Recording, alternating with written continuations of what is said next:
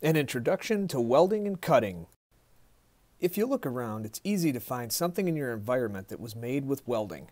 Perhaps you've got some experience cutting, joining, or otherwise fabricating metals. Or you might be new to welding and intrigued by the endless possibilities and applications these processes have to offer. First, let's start with the basics. Welding and cutting safety.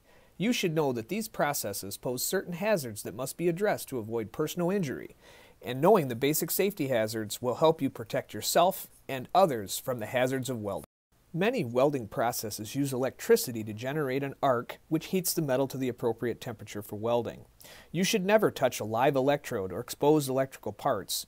You should always insulate yourself from the working ground, wearing dry insulating gloves, and keep guards and covers in place, and don't forget to disconnect power before servicing equipment. Next, you should know that welding produces bright visible light combined with ultraviolet and infrared radiation that can burn your eyes and skin, leading to permanent injury. Always wear safety glasses with side shields, use a welding helmet or mask with a properly shaded filter, and wear complete body protection made from fire-resistant materials. You should also be aware that welding generates sparks, spatter, and fumes. And these welding byproducts can cause fire, burns, and breathing impairment.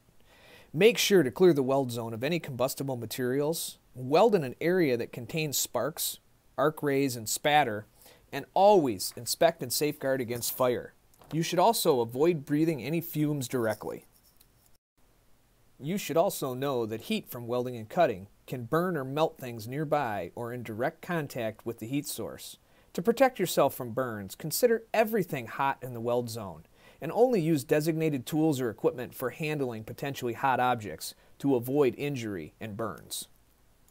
Another common welding hazard is the use of pressurized and potentially flammable gas cylinders.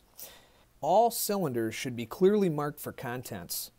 Safety caps should be in place during storage or transportation, and cylinders should be secured with a chain during use.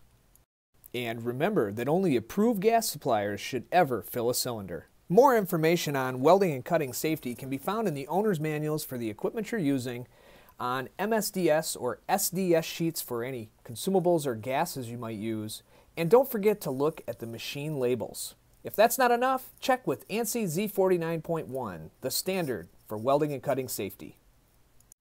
Now let's talk welding and cutting. The oxy-fuel process uses fuel gases like acetylene mixed with oxygen to generate heat.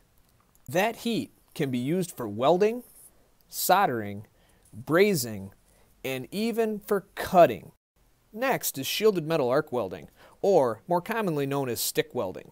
This process involves generating an electric arc between a flux-coated stick electrode and the workpiece.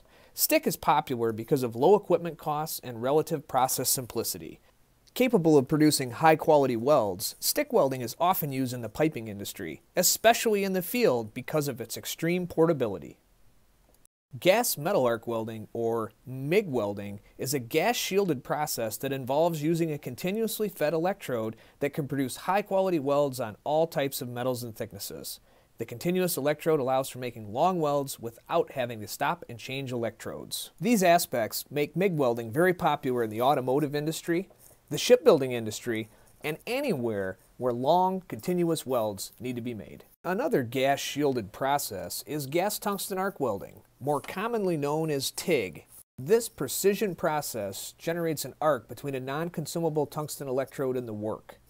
It's ultra pure because it produces no sparks, spatter, or slag, and is often used in industry where custom fabrication and high-quality welds are required. Common applications include high-purity process piping, aircraft parts and components, and even precision tool and die work that might be done under a microscope. These are the most common arc welding and cutting processes used in industry today. But that's only the beginning, because the AWS classifies more than 90 welding and cutting processes, including resistance welding, laser welding, and even automated welding. So the question is, how will welding shape your world? Weld well and weld safe. Thanks for watching.